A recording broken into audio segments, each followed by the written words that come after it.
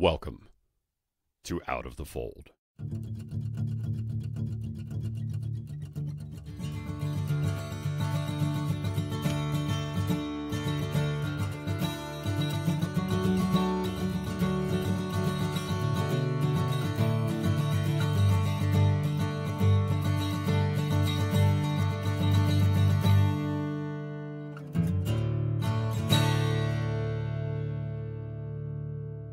This episode is the first part of two of my conversation with YouTuber Apostate Prophet. He makes videos about Islam from his perspective as an ex-Muslim, many of which have an upbeat tone or generally poke fun at Islam. As a staunch supporter of both free speech and comedy, I love it. Probably because I believe that the only things worth taking seriously are those which hold up under ridicule, and that no institution, even religious ones, and the prophets or gods, are exempt. He talks very seriously, as well, about his personal experiences with Islam and the empathy and admiration he has for ex-Muslims and Muslims who are questioning their faith in Muslim-majority countries and conservative Muslim families where they may be at risk. His content has attracted many users who aim to discredit him, many of whom use arguments that not all Muslims are fundamentalists, some of the holy teachings are more about the culture of their time than they are about holy law, that he is just lying about Islam, and that one can't take issue with Islamic holy teachings without also denouncing some similar Christian or Western practices. We address some of these in our conversation, and I encourage you to watch Apostate Prophet's videos and fact-check him and his sources, then come to a conclusion on your own. A link to his YouTube channel is in the description. On January 31st, Apostate Prophet got permanently suspended from Twitter for what they called hate speech. On Twitter, he often points out Islamic ironies and speaks out against Islamic teachings promoting execution of apostates and violence unequivocally directed towards women, often by quoting verses in Muslim holy books and public figures who profess them as just.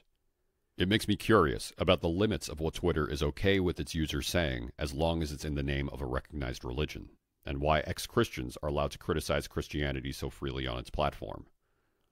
We recorded this conversation a few weeks before his ban. If you agree with his stances, or at least his right to speak them, please join those of us who have been petitioning Twitter to restore his account. No religious organizations, companies, or individuals were contacted for comment about any of the content of this episode. The views expressed are strictly those of the ones expressing them. Our conversation began on a Wednesday evening. I was born in Germany into a Turkish Muslim family, so it was also a very religious family. So the standard is that if you grow up into such a family, into a family that is in a European country, in a non-Muslim country, and that is also very religious, it's the standard that your parents keep you away from certain things that you see outside in that country, and try to raise you in the most religious way possible, in the way they think it is right to raise you. So naturally, I was subject to many restrictions in Germany in my at home, you know. I was subject to many restrictions, many things that I wasn't allowed to do outside at all, many things that I was very often warned about. I was very often forced to attend specific practices, specific things that my parents would like to attend because of their religiousness. I wasn't ever, I believe, forced to pray, which I am lucky for. Mm-hmm. And my parents used to tell me very often to please stop stop doing whatever I'm doing and just participate in the prayer, to keep praying, to pray at night, pray before I go to sleep, and so on. By praying, I mean the 5 daily prayers in Islam, which go from the morning to to night. But yeah, I was raised under very religious circumstances, and I was, for example, never allowed to have a girlfriend. Even hanging out with girls as friends from school was considered quite a bad thing. My parents warned me about that very much. I would get in trouble for just having a girl's phone number on my phone, which is ridiculous because it was Germany, and in Germany it's the most normal thing to just, regardless of gender, to just make friends, to call people, to go outside with everyone, to go swimming with everyone, and so on. But I wasn't even allowed to go to swim with my friends. So yeah, I was subject to quite religious restrictions and obligations. I didn't always obey. I didn't always observe those obligations and restrictions. For example, when I was an early teenager, I started drinking alcohol, which in Germany, people start drinking alcohol at a very young age. I mean, I started drinking when I was 12, 13 or so, and pretty heavy stuff too. But yeah, I was trying to still live my own life as someone who was born in Germany. I recently talked about this on Facebook and on a YouTube video, I believe. I As someone who was born in Germany, I really liked German culture. I really liked the way people lived in that country, how people thought, how people were tolerant and respectful of each other, which is something that I didn't really see among my relatives, among my people, if you want to call it so, Muslims, immigrants, whatever it is. I liked it very much, and even on times like Christmas, for example, I wasn't allowed to participate in any form of Christmas celebration, which includes giving gifts, taking gifts, Santa Claus, this and that. But I would love to just sit down and listen to Christmas music because that's just something I grew up in, and I have sympathy for it. I like it. But when I was 16 years old, I was forcibly taken to Turkey. My parents wanted to move to Turkey. I had no choice in that. So I had to live in Turkey for 10 years, 11 years. I tried to really get used to it. I saw how Muslims really are among themselves. I never liked it. I hated it. I was in a complete identity crisis because I considered myself a German and I thought these were Turks, and I just didn't like it. I tried really hard to adapt. I really tried very, very hard to assimilate, but it never really worked. I was just so much. I just had this bond to my origins, to all the things that I liked about Germany, about German culture, about Christians and atheists and so on. And in Turkey, it was so much more about, in Germany, people used to not care about what anyone believes in or where anyone is from.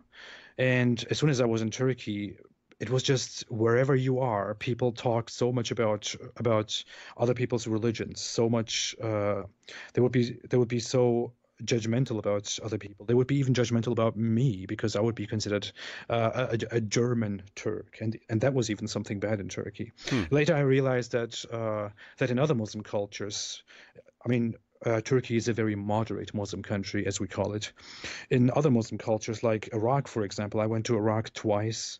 I saw some different cultures. I saw some different places, and I saw that it's all even much worse.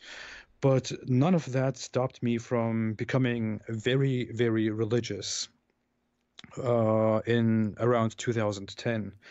Around that time, before the time, I believed in communism and all that nonsense because I was just a rebellious kid. But then at that time, I started becoming very religious. I started questioning the meaning of life and so on, devoted myself very much to this religion.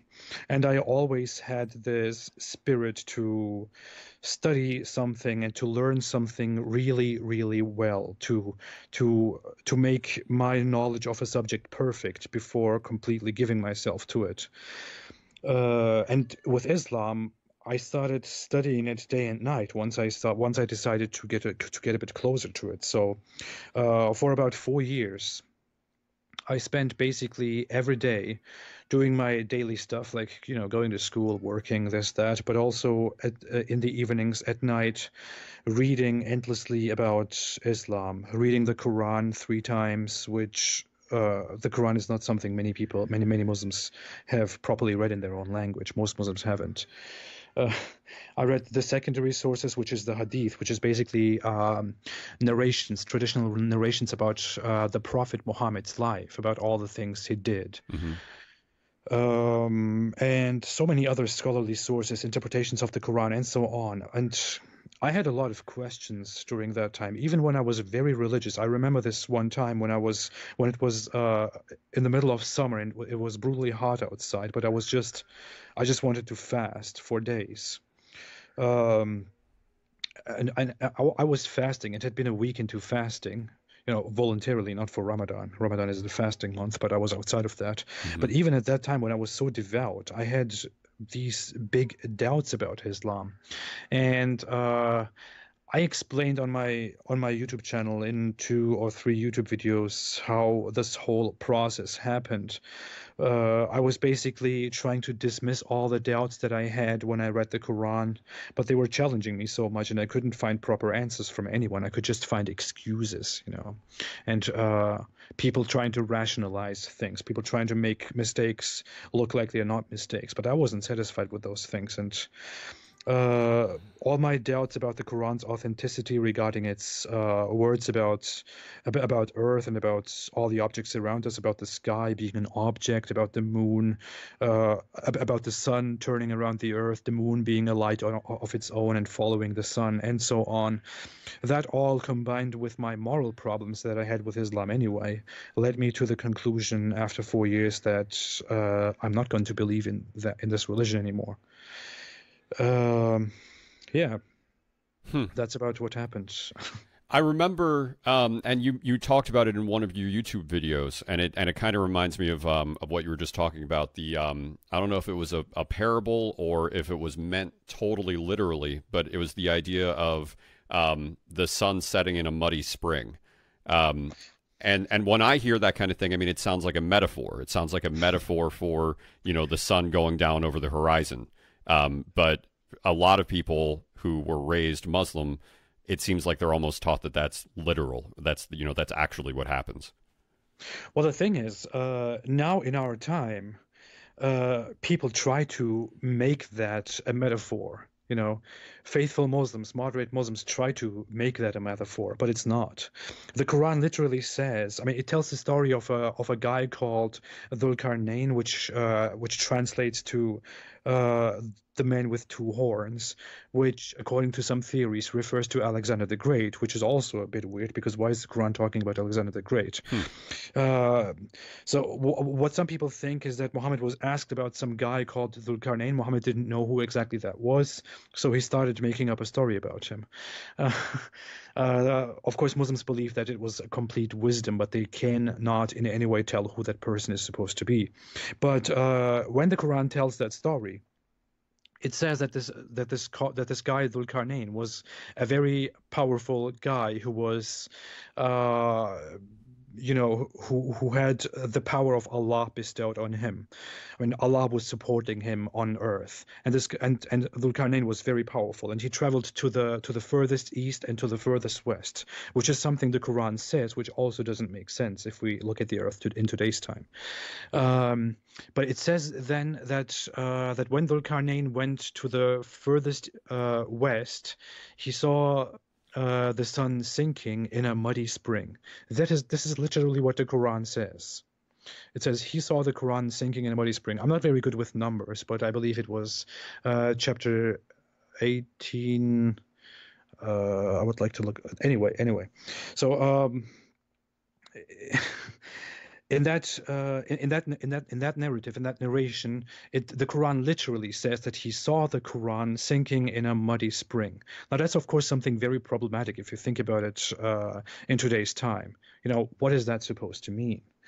The thing is, the modern Muslim apologist tries to say that this is only a metaphor, that we can observe the same thing when we go to the furthest west and look at the ocean, Right. then it will look like the sun is sinking in something, in something muddy in a spring or whatever it is. But that's not what the Quran says. The Quran literally says he saw it sinking in a muddy spring.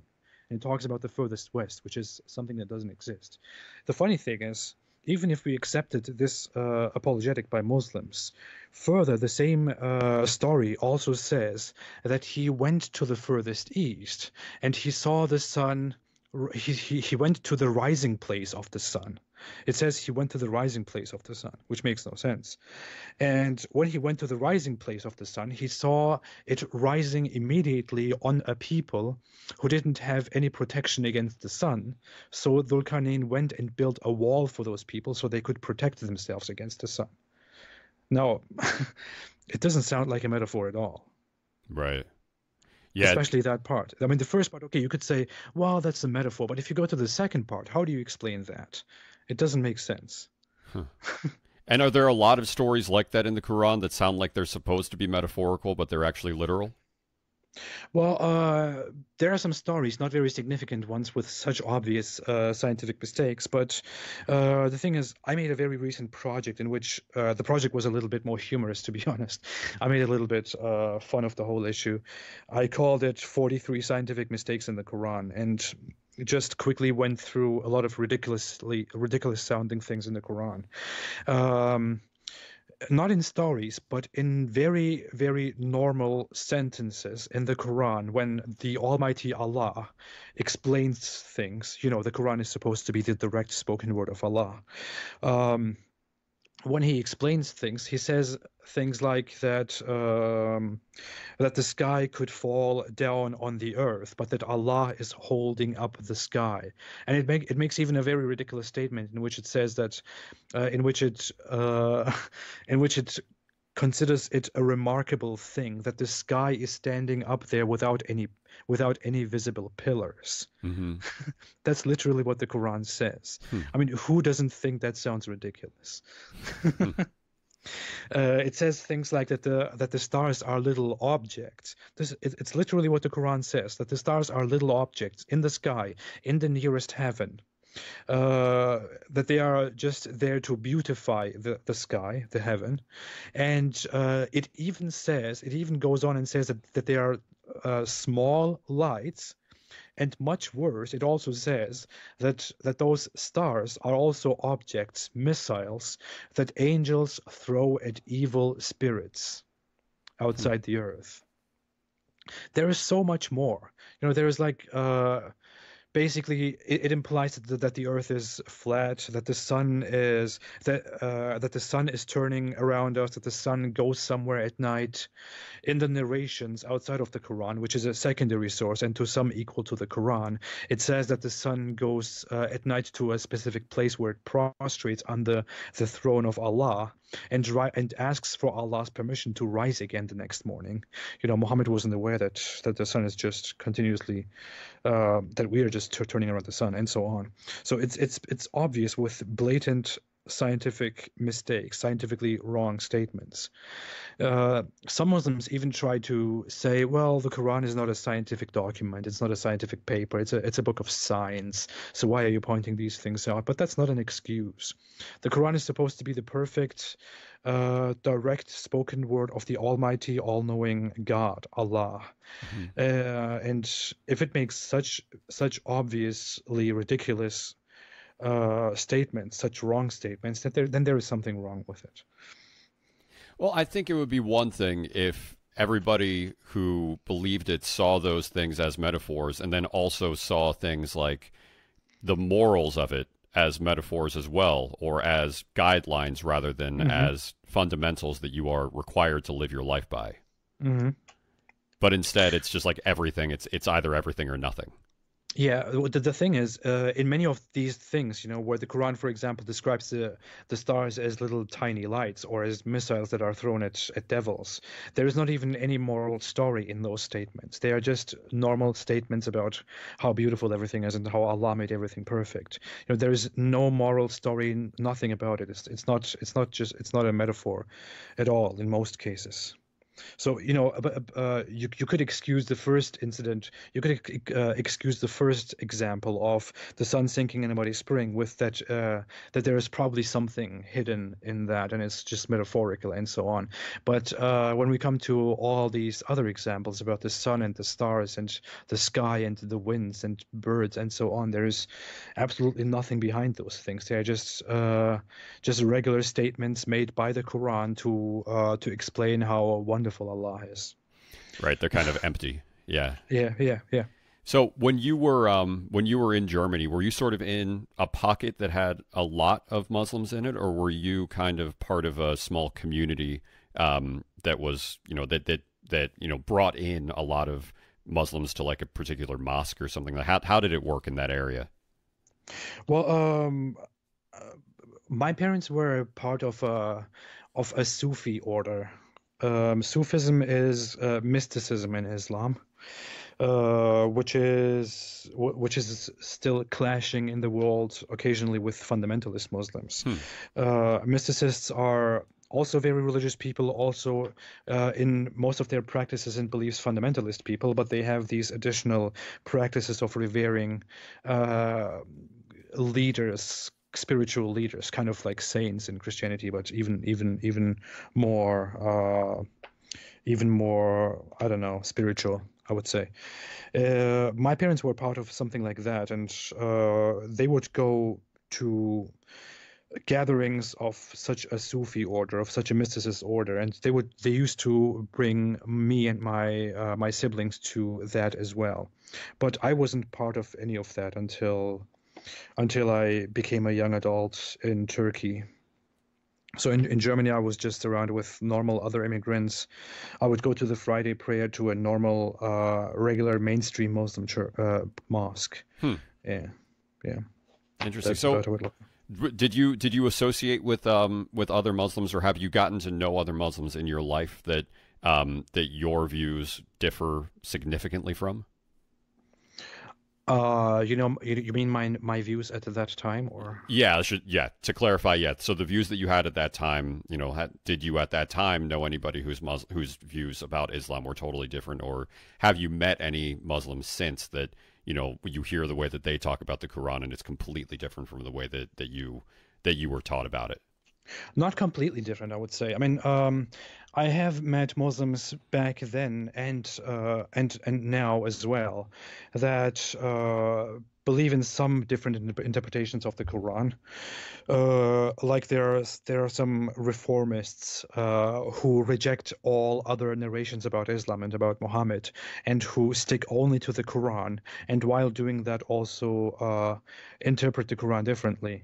I mean, I've met a few people of that kind, and they are very different, but they are also a very, very tiny minority in the world among Muslims. Otherwise, I have met fundamentalist Muslims who were a little bit different from me, and also more moderate Muslims who would interpret the Quran in a bit more of a peaceful way. But the fundamentalist Muslims weren't very, very different from my views in terms of how the Quran is interpreted. They were just a bit more different in priorities and attention of matters within Islam. Uh, those people whom we call moderate Muslims, they were. I wouldn't even call them different. They are just usually less religious and less informed about the faith. Hmm. It's even something we talk about in the West, where we say that there are also moderate Muslims. There are radical Muslims, there are fundamentalist Muslims, and violent ones, and this and that, but there are also moderate Muslims. That's not really something that represents the truth, because a moderate Muslim is not really a thing. And a regular Muslim would consider the term moderate Muslim insulting. They would consider that offensive to themselves, to their identity, and to Islam, because a regular Muslim doesn't accept such a definition of a Muslim, as a moderate. Uh, and by moderate, when we refer to moderate Muslims in the West, we actually ignorantly refer to people who are not very well informed about Islam, or who don't practice Islam very well. So what would be the right word for maybe somebody who really elevates the things in the Quran that are about peace, but maybe doesn't pay as much attention to the things that are about, punishment and implementing Islam across the world? Well, I would ironically refer to them as moderate Muslim anyway, because I don't know. There is no proper word for that, because it's just not something that is a mainstream Muslim belief. That is a mainstream Muslim path. In Islam, in Sunni Islam, for example, we have four schools, four branches, which is the Hanafi, Hanbali, Shafi, and Maliki, and these branches, all four of them, are accepted by each one of them as true. They accept each other, and they just think they're going different ways and have different priorities regarding different teachings. But the thing is that those four types of Muslims are also the only ones that are accepted by Sunni Muslims, and those are also probably uh, more than 80% of Muslims. The others, 15%, are probably Shia Muslims who also have their own branches that accept each other. Um, and in all these branches, in these four branches of Sunni Islam and in these three branches of Shia Islam, everything is pretty much the same. There are no big different interpretations of the Quran. Um, Outside of that, if someone comes and rejects things like killing apostates or subjugating the non-believer, you know, Islam being superior and so on, or rejecting the infidels and taxing them and so on, if someone comes and rejects those things, such a person is simply not in line with Islam, is simply not in line with the form of Islam that is globally accepted.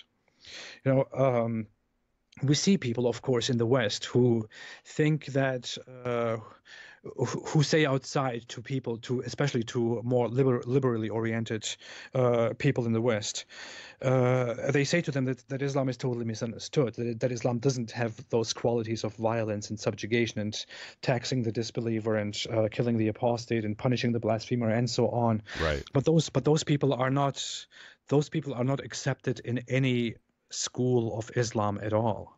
Those people are kind of a reform in themselves, mostly unbeknownst. It's I don't know. It's a little bit of a tricky issue. It's something that's emerging now in these recent times. Has only been happening for the last decades. 100 years ago, no one cared about apologizing to the world about how beautiful and misunderstood Islam actually is. That's something very, very new. So there is no name for that, and I wouldn't have a name for that. Well, you're echoing something that's really interesting the time that I've been doing this show. Every ex-Muslim that I've spoken with, and a lot of people that I've gotten in touch with in the ex-Muslim community, have really wanted me to understand that there is something unique about Islam that promotes fundamentalism in a way that the other religions might not.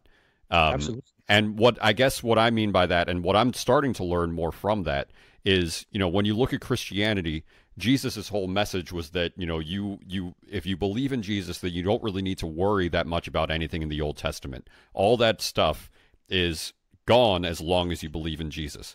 Mm-hmm. And I guess that was sort of a reform of Christianity, or almost like Jewish reform, and then like that ended up becoming Christianity in a way, like if you wanted to look at it like Mm-hmm. that.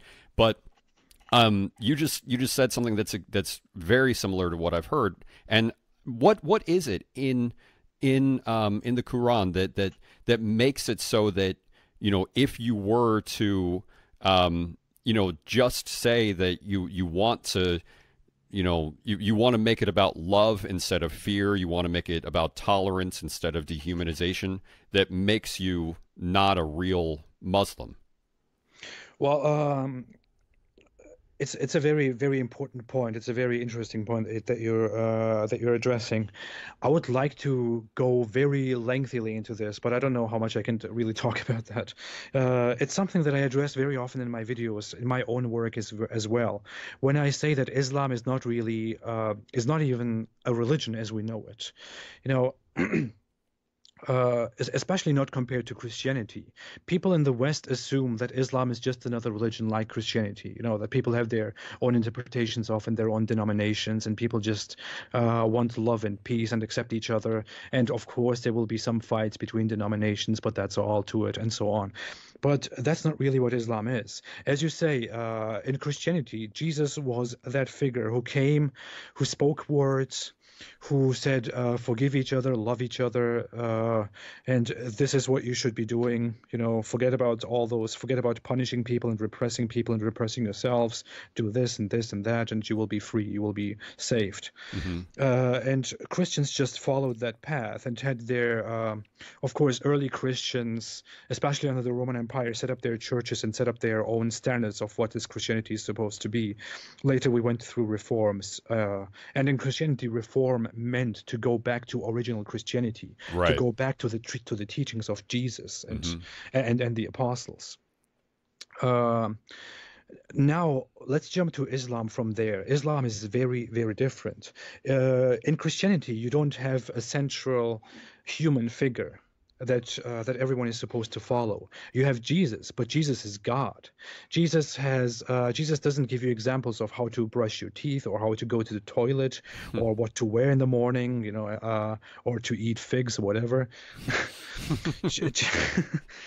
Jesus teaches about morality. In Islam, there is a central figure inside this religion that everyone has to respect, everyone should love, and no one can speak against. If you speak against this figure, you are basically committing blasphemy.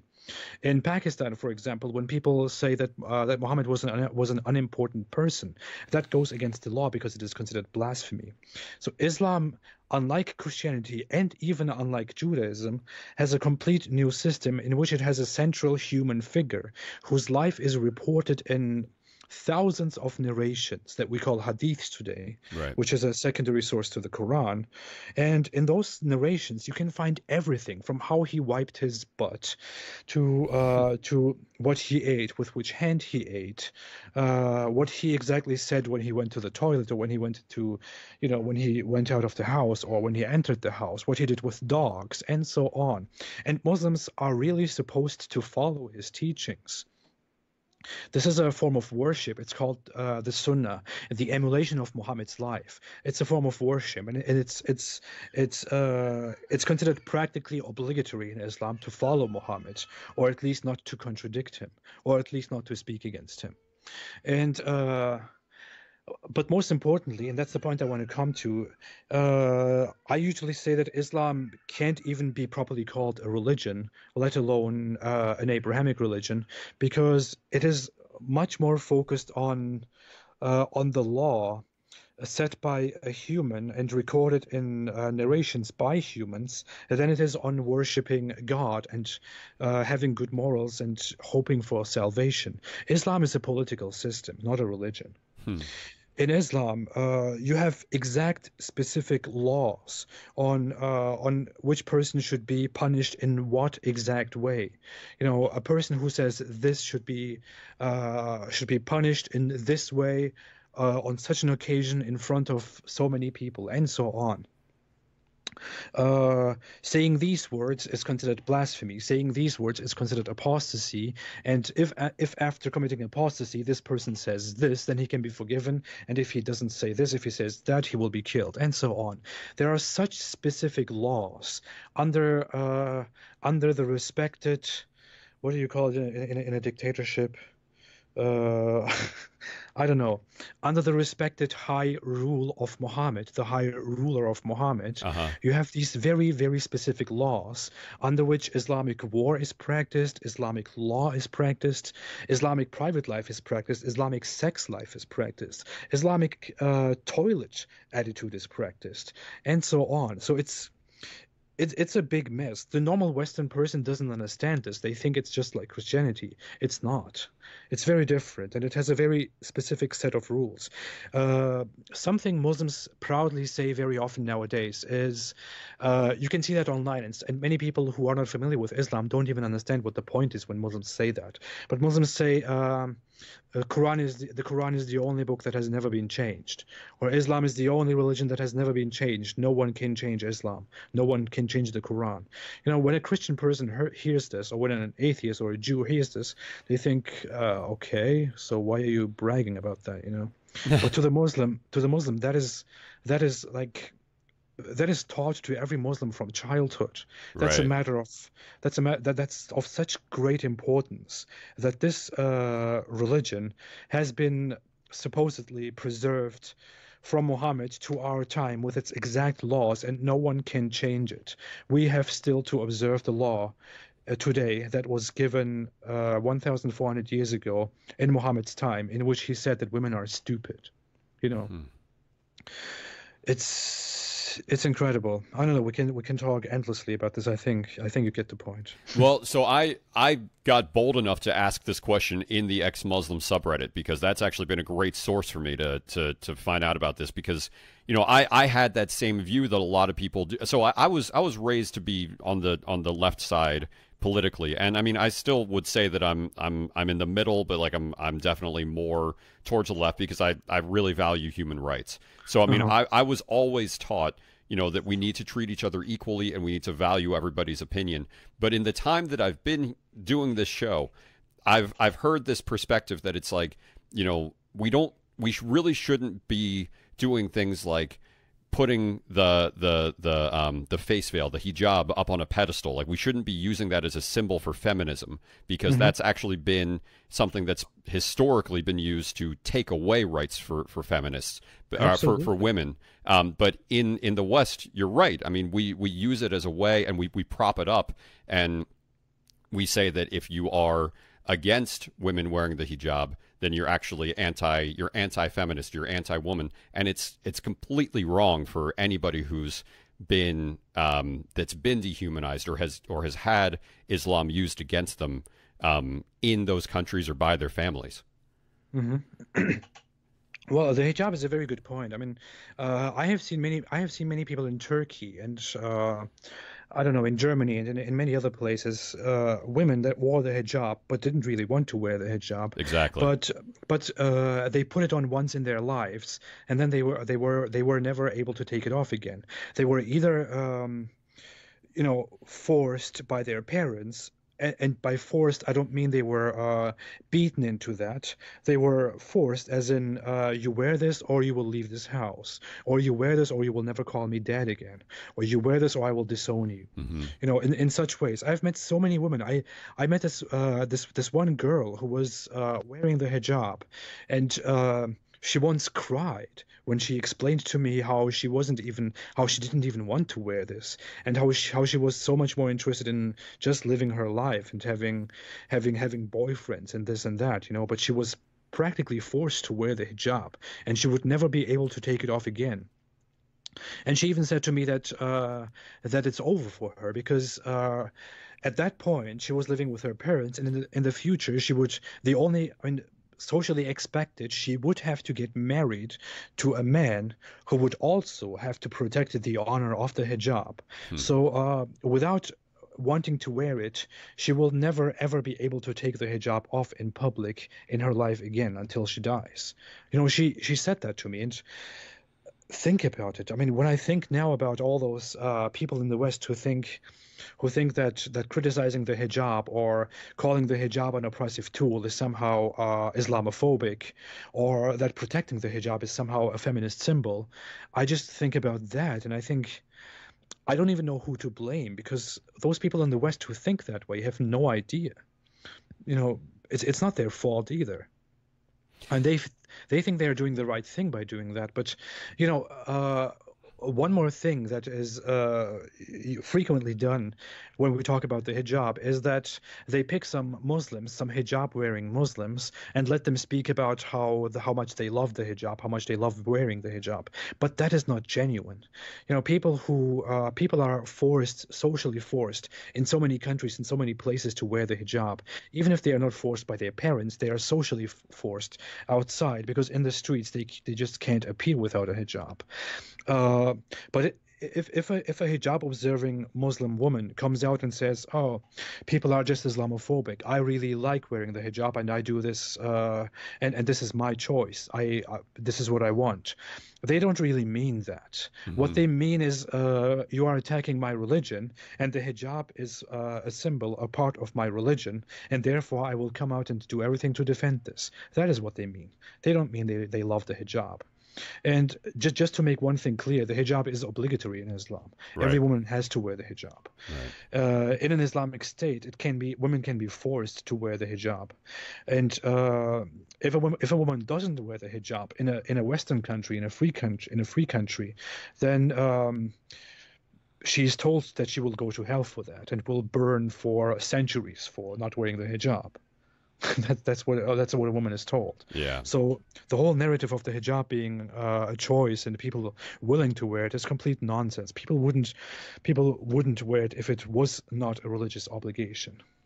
Yeah, and you're right. I mean, when you watch videos or listen to Islamic women speaking about their wearing the hijab and they're defending themselves doing so, I mean, it does seem genuine. But I mean, I guess it would be not necessarily easy to be genuine, but it would be more difficult to, if you basically feel like a prisoner, and like you need to do this, you would be digging your heels in, like being like coming across genuine about wanting to wear it would be easier than turning your back on the thing that will kill you if you don't.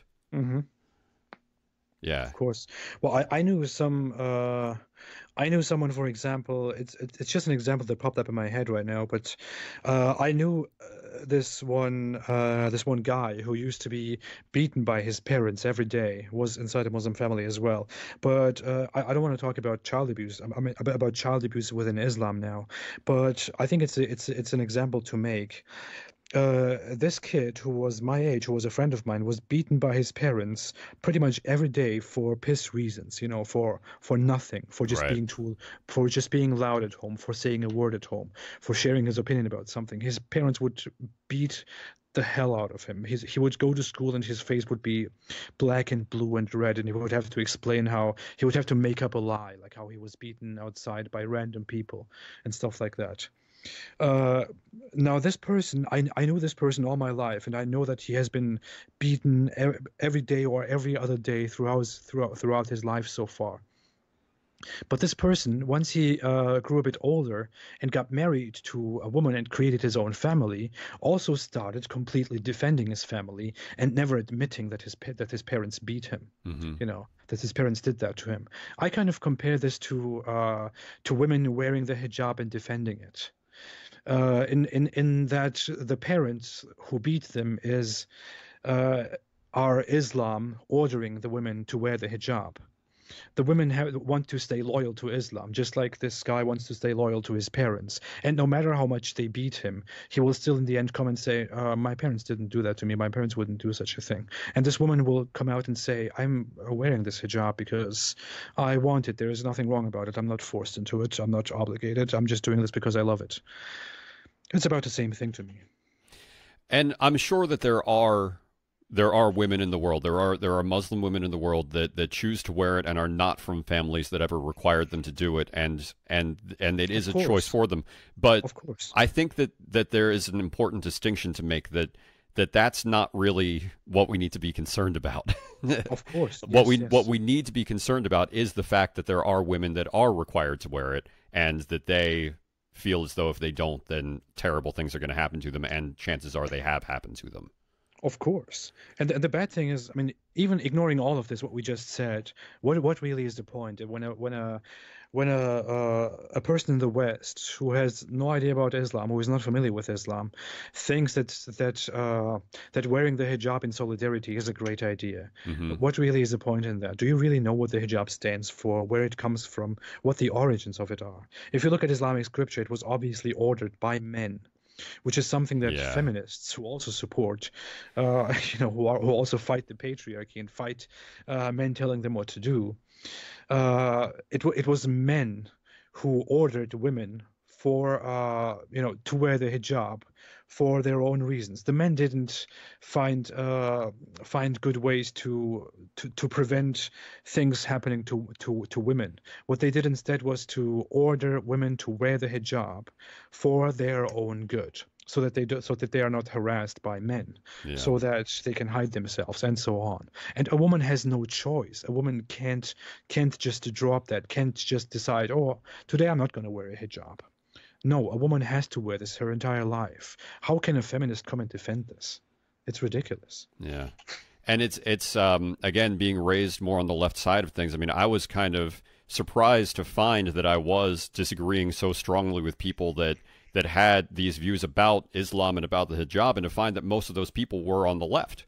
They thought that, like, by being willing to, or promoting respect for really conservative brands of Islam, and promoting the wearing of the hijab, that they were being liberal in that way.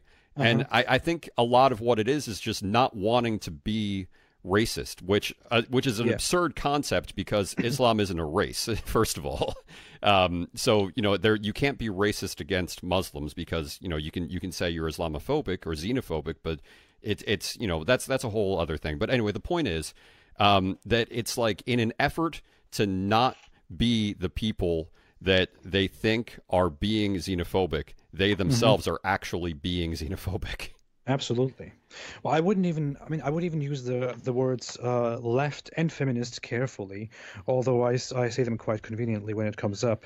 I know a lot of left-leaning, a lot of leftist people who are gladly opposed to Islam and the hijab and so on. I know a lot of feminists who think that Islam is horrible, but there are unfortunately many people who identify with both of these labels, left or liberal and feminism, who sadly have no idea what they're doing and think that somehow defending Islam and because of Muslims, defending Islam and the hijab is somehow a great idea.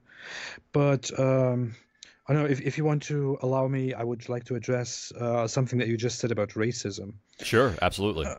We have this thing nowadays that criticizing Islam is somehow equated to racism.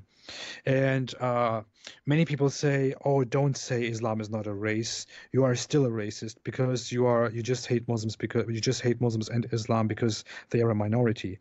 But that's not true as well, In America, for example, just to give an example from America, we have a lot of people from different backgrounds. From Hinduism, we have a lot of Hindus in America. We have a lot of Indians in America.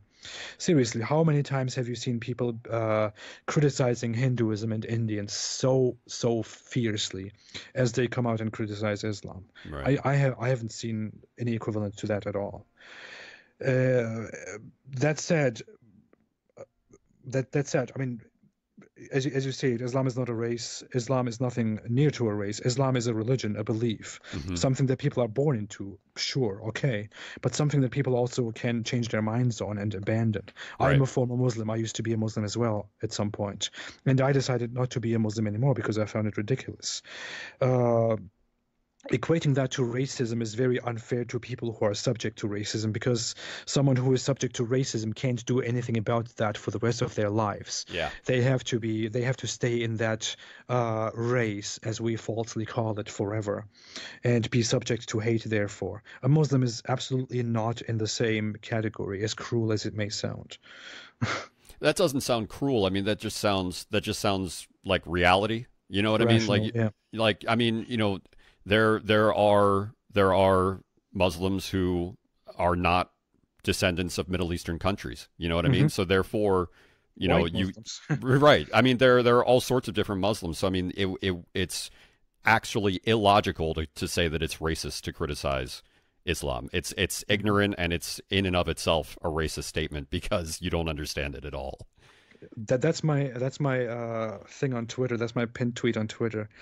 If you think criticizing Islam is racism, you are a racist. Yeah, that's what I mean.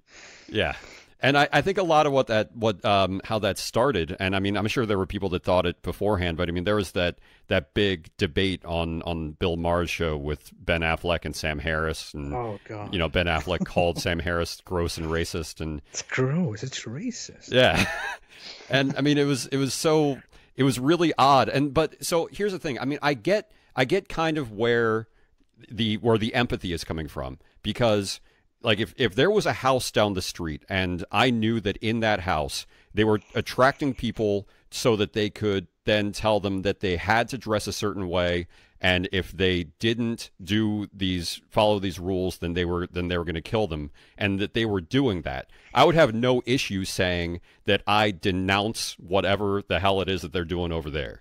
But the reason that we can't say that about Islam is because of the fact that people think that Muslims have it already bad enough. And so I get where it's coming from. It's coming from a good place, but there is such a thing as radical lack of racism or something that actually is more destructive than actually just talking about what's really going on. Well, it's pretty naive. I mean, I see that too. I mean, I see that people have a good intention when they do that, when they try to protect Islam or Muslims without knowing anything about Islam. But it is dangerous what people are doing. It's dangerous for two reasons. Because you're being completely overly tolerant of a culture, of a religion, of an identity, without knowing anything about it, without looking at what it is doing around the world. I would like to quote Ayaan Hirsi Ali here, who is another very well-known ex-Muslim, who liked to say tolerance of intolerance is what did she say? God, I forgot the quote. Anyway, tolerance of intolerance is I don't know, stupidity, whatever, something like that. But another point that I want to address, why it is dangerous, is that there is an immense increase in the number of ex-Muslims, of people who left Islam. We have the group Ex-Muslims of North America, for example, that is gathering so many ex-Muslims, and new ex-Muslims are joining pretty much every week. You know, so many are joining, and there are so many outside of those groups, that are also leaving their religion. According to very recent studies, many Muslims coming to America leave Islam because they find a new life. They cut ties with their tribalism, with their culture that they had over there, see things differently, see life differently, are not interested in living that way anymore, doubt their religion, see how everything is so much better without it, and leave Islam. Now, with this immense increase of ex-Muslims, I really wonder how these naively tolerant, left-leaning liberal people will act in the future when things turn around and when ex-Muslims need their help. This is a very common topic among ex-Muslims, because many ex-Muslims are left-leaning, you know, in their political views, in their worldview. And many even leave Islam because of that, because they think that way, and because they have a moral problem with Islam. But when they come to the West and see that otherwise like-minded people, think that ex-Muslims somehow are, obnoxious or racist or Islamophobic or whatever, when they see left-leaning people defend Islam and Muslims and so on, what ex-Muslims usually say is that we are being betrayed by those who are otherwise supposed to stand up for us, because we are being persecuted in 13 Islamic countries. We are being persecuted in many more Islamic countries illegally. In many more Islamic countries, there are just so many restrictions against us that completely disable our lives, so that ex-Muslims have to find refuge in different countries, like in America or in European countries. Aren't these left-leaning people supposed to stay with us now? Aren't they supposed to help us? What's our fault in leaving Islam? What's our fault in not believing in this religion, in this religion anymore, in criticizing it and talking against it because it's so inhumane? And what will these left-leaning people do when we need their help in the future? When things turn around, will they suddenly change their mind and think, "Oh, okay, we should support these ex-Muslims now and put a few regulations on Islam and also be Islamophobic, just like the conservatives before us"? Is that what's supposed to happen? Right. And it's tricky. And I think what a lot of people will do to avoid criticizing Islam is like they'll think that maybe the next best thing to still show solidarity for ex-Muslims would be to maybe criticize the countries themselves. Maybe say that, like, it's not Islam, it's Iran or it's Saudi Arabia. When, the ex-Muslims themselves will be able to tell you, it's like, yes, those countries have problematic theocracies, but we need to address the fact that a theocracy is based on something that is objectively using the words correctly to do what it's doing. They're not misinterpreting it. They're just taking it fundamentally, literally, and using it against me. Hmm. Well, interesting point. I mean, there was this thing recently about this girl called Rahaf. It was all over the news. You might have seen it or heard of it. I've been following Who, it, yeah. yeah, who fled from Saudi Arabia, and she was an ex-Muslim. You know, Yeah. she left Islam. She had problems therefore. She wanted to be free. She wanted to live her life. Fled from that country. Very interestingly, very ironically, we have seen many people who otherwise oppose our premise, our work, suddenly come out and be completely in support of that woman, and verbally attacking, ideologically attacking Saudi Arabia, vilifying Saudi Arabia, and helping Rahaf and seeing it as a humanitarian thing to help that girl. I have been, to be very fair, I haven't even spoken about it very much, but I have been very hesitating in talking about the whole Rahaf issue because she had her help. You know, people helped her. Yasmin Mohammed, for example, did a great job helping her. Shout out to her, by the way, she's amazing. But the thing is, this is something those people did because it was Saudi Arabia, not because it was Islam. It's something that people did because it was Saudi Arabia, not because it was an ex-Muslim woman being persecuted by her strict Muslim family. Because things like Rahaf's case happen every day. They happen all the time. Yeah. We have stories of hundreds of thousands of people who experience the same thing and who run away from their families. Ex-Muslims who separate from their families and are afraid. And are in secret. They live in shelters. They are protected by ex-Muslim organizations. Don't know what to do with their life anymore. Become suicidal, and other ex-Muslims support them and try to help them, try to keep them happy, and try to help them acquire a new life. This happens every day.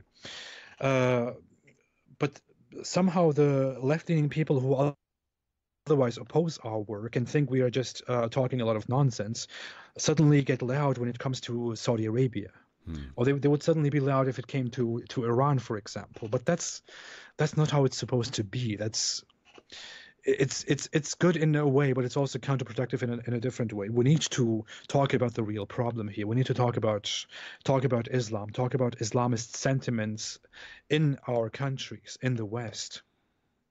As ex-Muslims, we see that many Muslims, that many religious fundamentalist Muslims and other Muslims demand every day that our voices, the voices of ex-Muslims, be silenced because they are they are somehow offended by our testimonies of why we left Islam. Right. And as long as left-leaning people who would rather tolerate Islam don't recognize us and keep protecting Islam, we will have a problem there. This concludes part 1. In the next episode, Apostate Prophet and I continue our discussion about misinterpretations of Islam in the West, and we get into politics a little bit. Thank you for listening. Please subscribe and leave a 5-star review. Most importantly, share the show with someone you trust.